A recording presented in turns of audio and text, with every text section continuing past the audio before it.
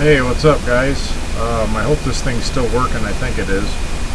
It's been a while since I did a video like this. I've been into this car audio stuff for quite some time now. Obviously, it's all over my channel.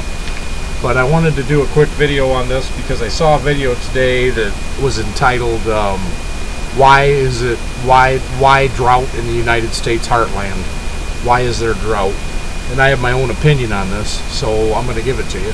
And whether you like it or not, this is what I believe, and this is what I think is happening. So I'm going to tell you.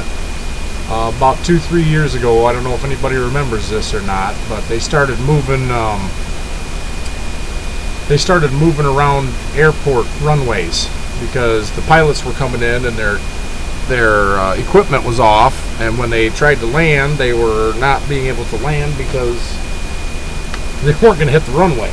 So they had to move the runways in order to correct that. And I know that everyone's heard, you know, all the rumors of pole shift for all this time, but I'm telling you right now, it's the only thing that makes any sense to me. What they were telling us is that the poles were going to move from where the North Pole is, which would also move the South Pole, obviously, and it was slowly but surely moving toward northern Russia somewhere, Siberia, okay? Which makes absolutely perfect sense. Now look at this globe. Okay, now we're north and south, right? What happens if you move the North Pole this way? I've made videos like this before, but I'm making this again just to kind of reiterate what I think is going on. If the North Pole moves from this position into northern Siberia, what's happening on the globe right now is exactly what's going to happen. Anyone heard anybody say lately that England is having an ice age, a mini ice age, or the United Kingdom, or Scotland, or, you know, Ireland, all that kind of stuff, that they're saying that they're having kind of a mini ice age right now, that it's really cold everywhere over there, which it is really cold. Very cool comparative to normal. Right now, in the middle, the heartland of the United States, right here where I live here in this area, everything's drying up. Everything's drying up. It's getting really hot here. The sun looks different than it's ever looked in this area.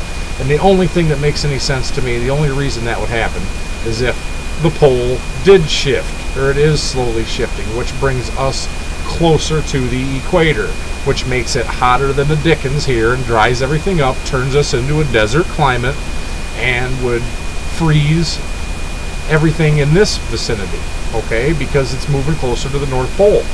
So this becomes the northern ice cap, whereas it used to be here, which it is not anymore, obviously. It's moving this way. So we got some serious stuff going on right now, guys, and I'm just throwing this out there because I know a few of my friends are going to see this and they're going to say, hey, that actually makes sense, because it's getting real hot right here and it's getting real cold right here, so you know, that means this is moving north and that's moving south. So just throwing this out there, guys, see how many hits I can get on this, see how many people I can have telling me I'm retarded and everything else. I don't think I'm stupid. I think this is what's really happening. I think our poles are slowly shifting, and that's why we're seeing these higher temperatures here, cooler temperatures here. What you think, guys? Give me your opinion. I've been off this 2012 stuff for a while. I just see a lot of videos about this type of thing, only no one's mentioning what I just said. You know, I really think we got some shift going on, guys. What do you think? Anybody else think we got some shift going on? Leave me some comments and stuff on here and let me know what you think. Have a good night.